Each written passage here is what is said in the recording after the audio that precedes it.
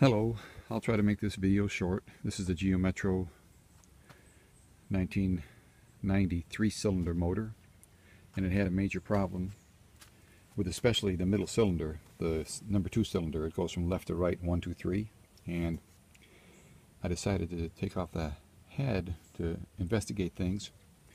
And when I first bought the car, Daddy Longlegger, get over here. Oh, he fell down.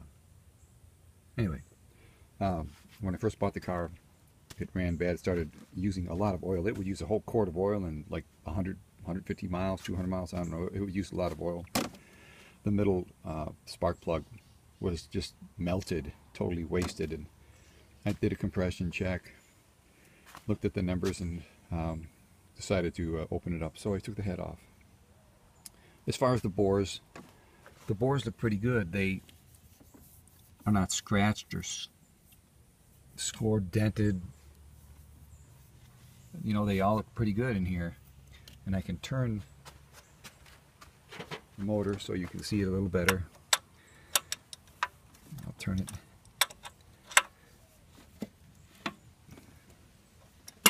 I'll try to keep the camera still while I turn. The pistons are going up and down, of course. And just checking out the deals here. I can see that the walls and the bores aren't really that bad, as far as I understand it. The tops of the pistons, don't seem to be chipped or anything. They do have some corrosion. The number 1, it looks pretty good. There's not much on it. Number 2's got some black stuff on it, you know. Number 3's got more stuff on it. Down there at the bottom, I don't know if you can see it. Let me see if I can turn this to bring it up again. Yeah, it's coming up now, so there it is. Let me get it up here. Okay, there's number 3. It seems to have corrosion on top of it. I don't know if I'm supposed to take that off or that's okay to have. I don't want to buy all new pistons and redo the whole motor to that extent. I just want to get this thing running good so it gives me a few more miles. I don't want to take the motor out. If I can do it all just like I have it, that'd be great. Anyway, little corrosion here. I don't know if I should mess with that or just leave that alone. But anyway, this doesn't look as bad as this, the head that I took off. Here's the head that I took off. And I guess this is where the main problems usually are in a car like this. I don't know. A lot of corrosion around these valves, these exhaust and intake valves. They're all kind of about the same. This one's pretty bad right here. It's got a bunch of corrosion around here. I would turn it and show you.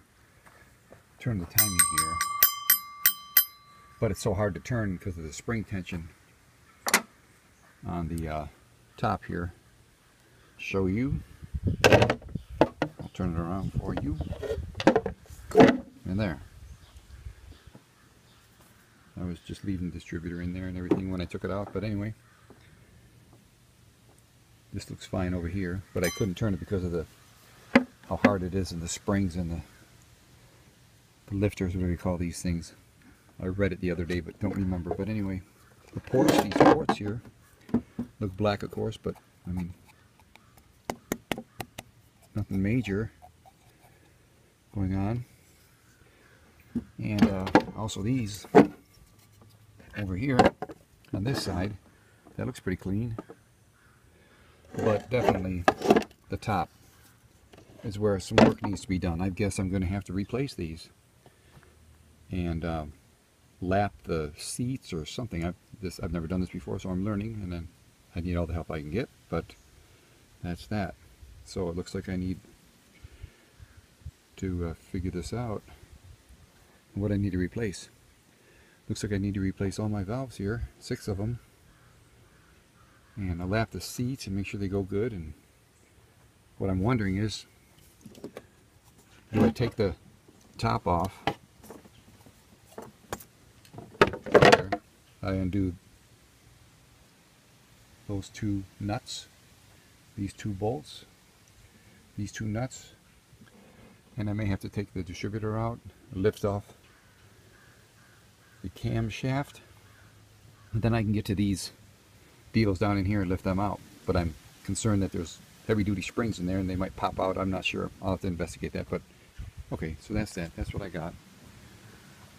Let me know what you think, what I should probably do, or what could I at least do to get it running again and get a few more miles out of it, as opposed to doing a major overhaul with everything. I haven't taken the oil pan out yet and seen underneath.